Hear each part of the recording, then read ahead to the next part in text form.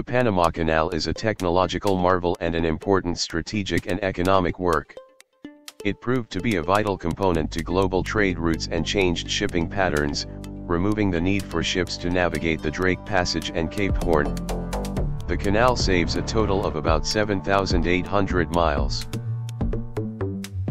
Successful completion of Suez Canal in 1869, under the leadership of a French diplomat and developer Mr. Ferdinand de Lesseps, motivated France to take up a presumably similar project to connect the Atlantic and Pacific Oceans. And Panama Canal digging work was started in 1881, after obtaining concession from the Colombian government. Ferdinand de Lesseps, who was in charge of the Suez Canal construction, was now heading the Panama Canal project work.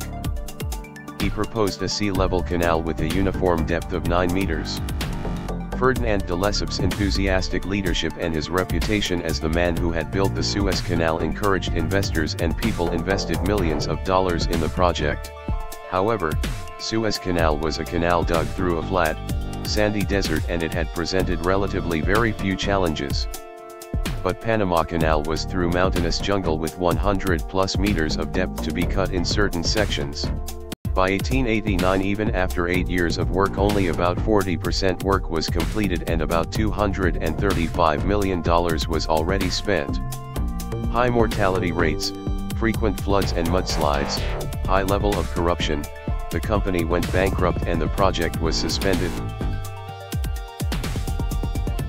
After failure of French company to complete Panama Canal, due to its strategic importance, President Theodore Roosevelt took interest in acquiring and completing Panama Canal.